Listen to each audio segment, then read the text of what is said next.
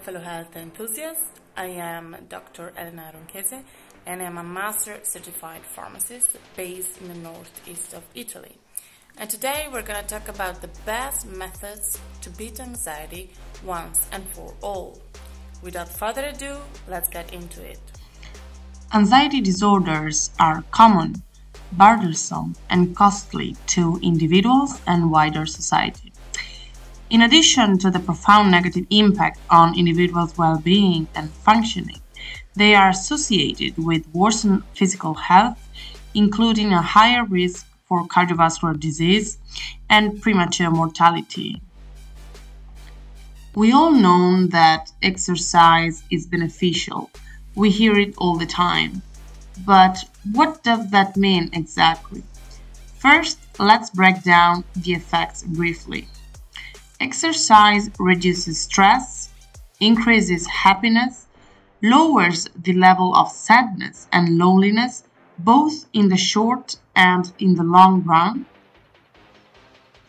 It can prevent depression and anxiety, and it can be as effective as pharmacological treatments. What's more, training for 30 to 60 minutes a day is associated with more than 40% reduction in depression and anxiety. How can someone get more active? It's actually very simple. Just follow these 3 key points. First, find out what you enjoy the most. Then set achievable goals and stick with them. Why does exercise have such positive effects on the body? Well, exercise boosts your production of endorphins that help you relax, feel less pain, and reduces the stress hormone, which is cortisol. Exercise boosts your brain to increase dopamine and serotonin, which are chemicals responsible of making you feel happy, and it can improve self-esteem and self-worth.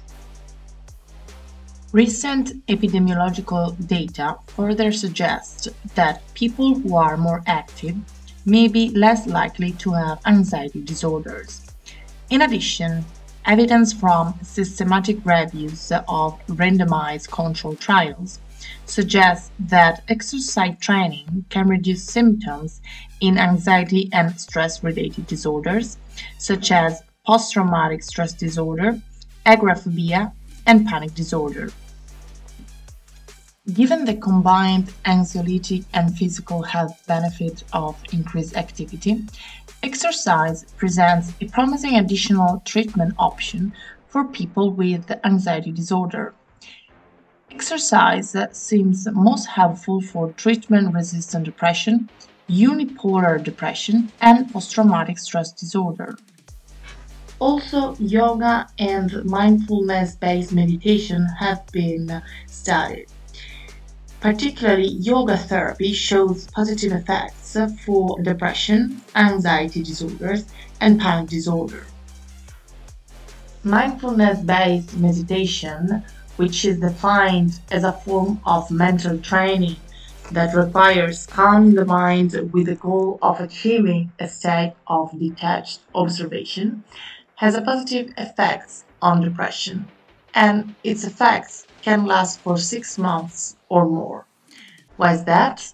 Because mindfulness is an act in which attention is paid to the present moment and living the experience of each moment without judgment.